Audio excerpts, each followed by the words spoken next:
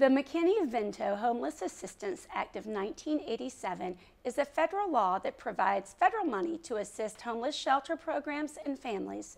The act ensures that children and youth experiencing homelessness have full and equal access to an appropriate public education and experience.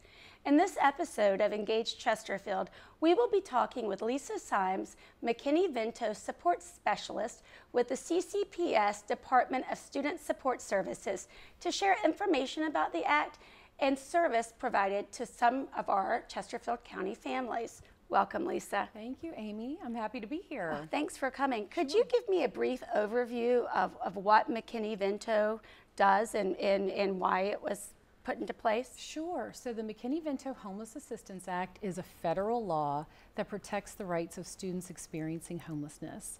It was enacted over 30 years ago, signed into law by then President Ronald Reagan, and it's named after the two congressmen who helped draft the legislation, Stuart McKinney, who was a Republican from Connecticut, and Bruce Vento, a Democrat from Minnesota.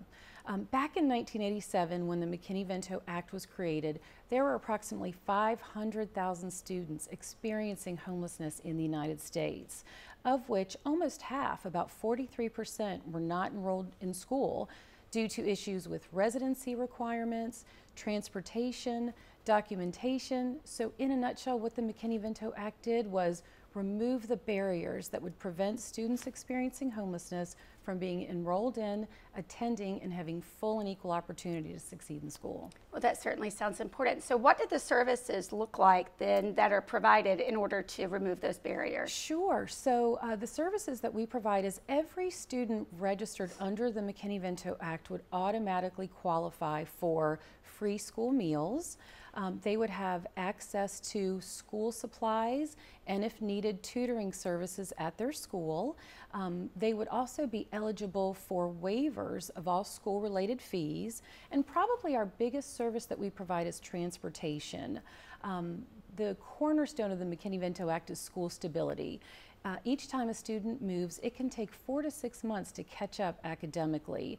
So under the McKinney Vento Act, a student is able to stay at their school of origin for the duration of homelessness or until the end of the school year, in which they become permanently housed, and we would be responsible for providing transportation. Last year, we were able to accommodate over 500 McKinney Vento transportation requests. Wow. So in order for a child to be eligible for this, or a family, it says for families experiencing homelessness, what does that mean? Sure. So the definition of homeless under the McKinney Vento Act is lacking a fixed, regular, and adequate nighttime residence.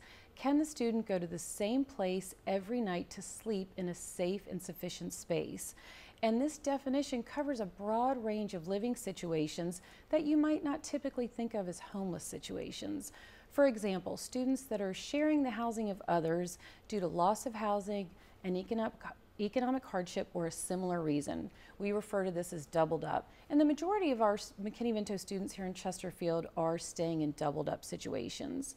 It would also include students who are staying at a hotel or a trailer park or a campground due to a lack of adequate alternative accommodations. Also, students who are staying in an emergency or transitional shelter, or our students that are staying in unsheltered situations or living in substandard housing conditions would qualify under McKinney Vento. And then it also includes a subgroup of students that the law refers to as unaccompanied homeless youth. And these are children and youth of any age who are not in the physical custody of a parent or legal guardian. They meet the definition of homeless under McKinney Vento.